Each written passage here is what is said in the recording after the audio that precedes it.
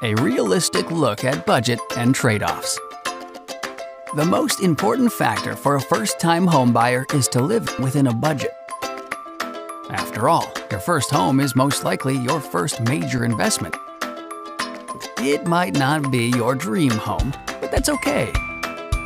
With a little DIY, carefully planned home improvement projects can help a starter home pay off, so you can afford your dream home on your next purchase. House size also matters, but bigger isn't always better. The bigger the house, the more it costs to heat and cool. While planning your home purchase, it's important to remember to factor in monthly utility costs. Paying the electric, water and sewer, and gas bill can all add up. Buying small isn't always the best option either. If you're planning a family, take that into consideration. You don't want to have to move before you even settle in. As long as you're realistic about your budget and monthly expenses, home ownership should provide the peace of mind that comes with a fixed monthly payment. 4 things to consider. Budgetary breathing room.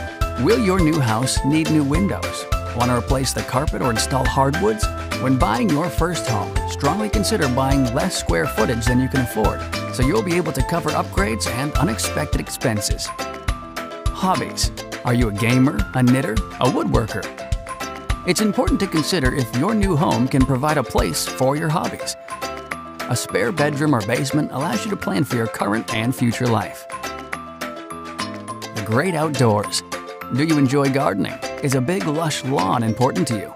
Decide how you want to spend your time off. If mowing the lawn is the last thing you want to do on a Saturday morning, then a big suburban home may not be right for you.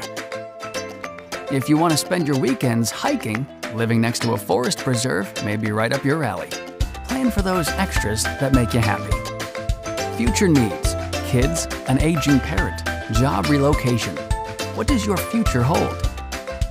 Right now, it's just the 2 of you in a hobby room. But can that hobby room turn into a bedroom or playroom? Having some extra space, if you can afford it, gives you room to change and grow under one roof. Other factors that come into play are location and commute time.